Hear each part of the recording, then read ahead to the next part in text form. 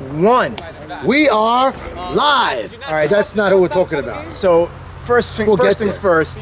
We haven't done a proper show. Yes. Since I think before the season. It's been a long time. There's been a lot of content. Right. The lives have been rocking. Sammy's highlights have been The rolling. league is in a great place. Yeah, it's been a lot of fun to start. A lot of competitive balance. We have some shockers we're going to talk about. Love the shockers.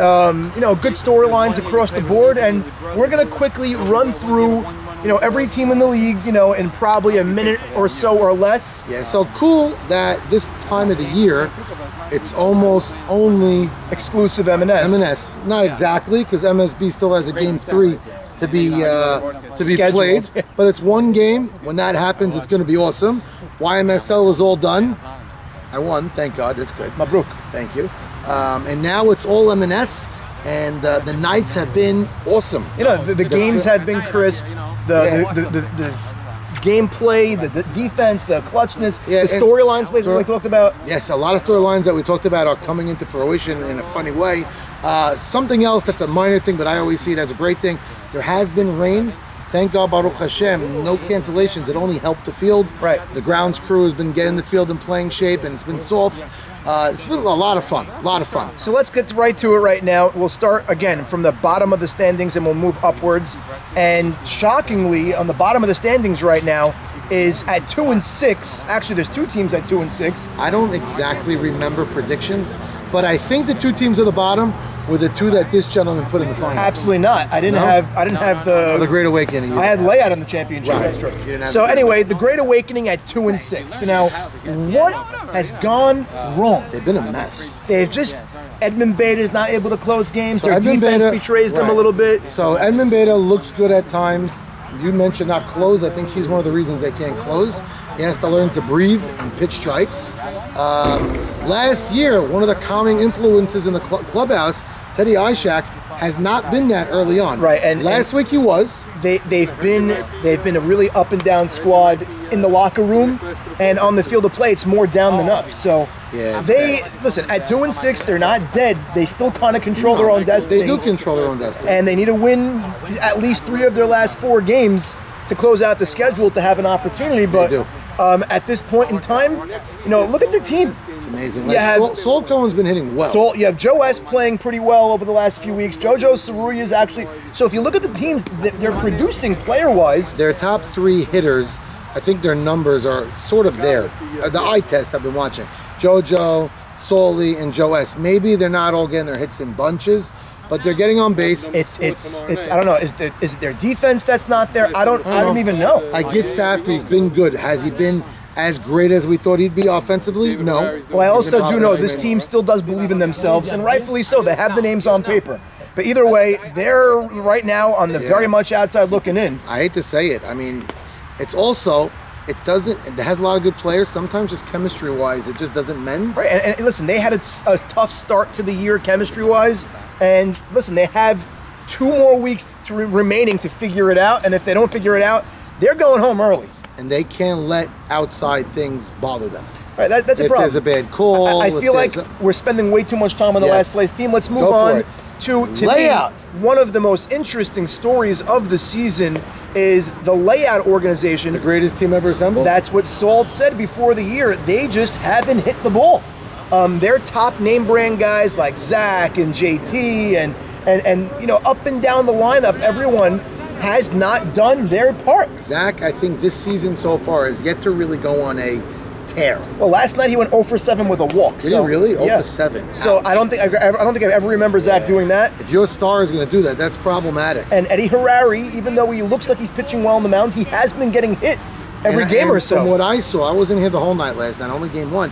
He's walking much more than he did last year. And I think his increasing velocity on his end is making him lose control. I think he has to dial it back to, you know, really. No, we're also learning sometimes speed. I mean, speed's important, but sometimes speed isn't the end all be all. Good hitters are going to hit speed. It's about changing speed. And we see that with a few teams we're going to talk about in a few minutes with pitchers that have no speed whatsoever. Anyway, speaking of speed, now we're talking about speed kills. Speed kills right now at 2-4. They do have a lot of season to go. They're actually playing tonight in a big matchup against the Hitmen, the first place Hitmen. So we're going to learn a lot about them tonight. Again, I think what's been their bugaboo has been their chemistry. So what also helps lack of chemistry is people not showing. Right, Michael Beta got hurt. And Joe Chira, he's half foot in, half foot out. Right, very busy. So that lends to a team. On and off, so they need their team all here. I don't know who's going to be there tonight. I think Archie's missing, and I think Joe Chira might be missing a game. Archie's missing for one game, I think. No, Joe Chira's missing a game for sure. And Archie the whole night? I believe so, yeah. That hurts. That hurts. So they're going to have a big test in front of them tonight against a really good squad. Steven's not a fan of subs, and he usually likes to play with what he got. He's got the defense. But, talking about subs, they use their designated sub in Michael Beta. They can't get subs. Right, I hear that. But the thing about it is, they have the pieces.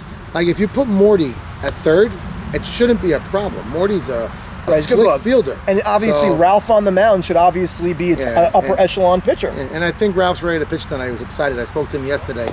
Very excited about pitching tonight and excited for the challenge against the Hitmen, which we'll get to soon. All right, so tonight I think will be a big indicator of how their season goes. If they split, they're still very much in the thick of things. I split, I think Stephen Gindy wouldn't beat. Now, right now, currently fourth in the standings, but it's a little skewed because their season is officially over, is the streaking Hull organization. This is a team that is making many smile. I think they're a hidden fan favorite. No, they've become a fan favorite. Yeah. At first, everyone said, what are these guys doing? Right, why are they coming? A team of friends. It's a joke to the league. And guys were a little upset that we allowed certain players in the league to let them do this draft. Big shout out I'm giving, and I think the catalyst to this bunch was Carlos Abadi. Carlos has been money. Listen, their major guys have come through. And obviously, they ended the year on a 4-game winning streak last night. 2 impressive wins against Layout that kind of put them in disarray. But now, like why I'm saying Carlos, Jack Abadi hitting is not going to shock anybody. Understood. Gabe started streaky, but he's got to come across. That's 2.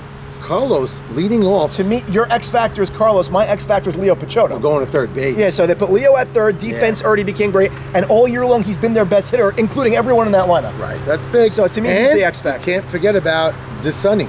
Sonny Shalom is throwing strikes and getting people out. And a hell of a fielder on the mound as well. Right, he makes his plays, exactly. So yeah, listen, that team right now, it looks like they're in pretty good position. They're going to be in a spot to play either a play-in or a wild card. 4 or 5, or maybe a playing game to get there. So good job by the Hull. Yeah, no, I agree. And overall, no matter what happens, we can't not mention because he's El Dongo. Yeah, he really.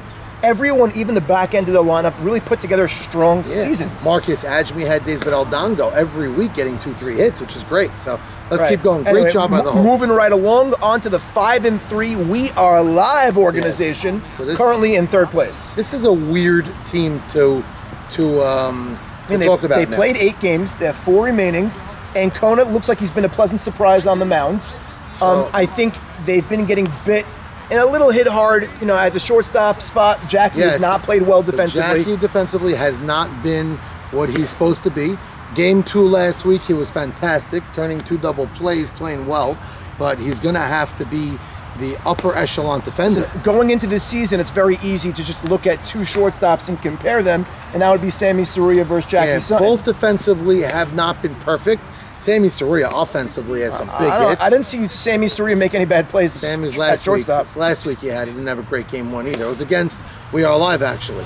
So they've got he's great. They're both there. But We Are Live. You have a lineup with Jimmy Alley, Saban. You have a lineup with guys, up and down. They're all doing their job. The reason why it's hard for me to describe We Are Live is 5-3 is a very good record, and from what I saw, I don't think they deserve to be 5-3. Interesting. So good for them to be at 5-3, and they're set up that if they go 500 the rest of the way out, they're going to be a top 3 seed. I know they play Layout in the last week of the season, and I think they have another makeup game. I forget against 2. But listen, I think if they, like you said, win 2 games, they're going to get to 7 games, you're going to be a top 3 team. And then it's like everybody says, be hot and play your best ball at the right time. And now moving on to the 2nd place team in Cats in the Cradle. Yeah, so they're a pleasant surprise. So now they had a late start to the season, the way the schedule stacked out, but right now at 5-1, they could do no wrong. The weather worked for us. They caught up quickly, got 6 games in, and we could talk about them like we talk about everybody else. Right, they're 5-1, 6 games in. Could we say it that the mistake player on their team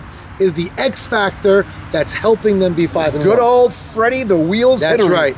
Going in, and I would say 3/4 through the draft.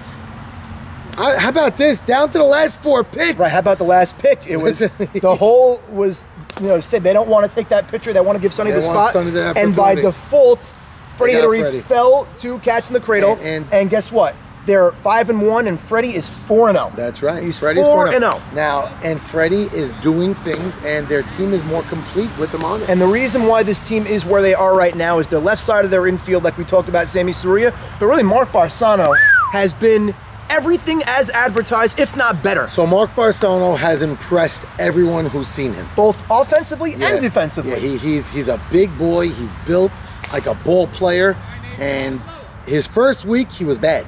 He couldn't make good contact. He was bad, good make good no, contact. but I knew he was going to be. I knew he was going to figure it out offensively because I know him. Definitely figured it out. But defensively is where I'm more impressed than anything. He really is opening eyes. Nice. And then look, if you have an outfield with MC in center, Isaac Sasson in left, and Elliot Saka in right, listen, they're 5-1 without Yakov Saruya actually being Yakov Saruya. Yakov Saruya started hitting game 2 last week. Started hitting the ball very nicely. They need that badly. And if that happens, then they're really a force to be reckoned with. They're a dangerous team. You know, I'm readjusting and recalibrating my predictions after 6 games right now. They usurped the other teams as my potential World Series team. We didn't like them. I had them not making the playoffs. Both of us didn't like them. I had them on the bubble. So and now going into the final team, the first place team they played tonight. I don't want to forget about Charles Saka because he's a big X factor up the middle. Yeah, player of the week last week. Bernie at second has been doing the job, but he's maybe the one question mark defensively on that team.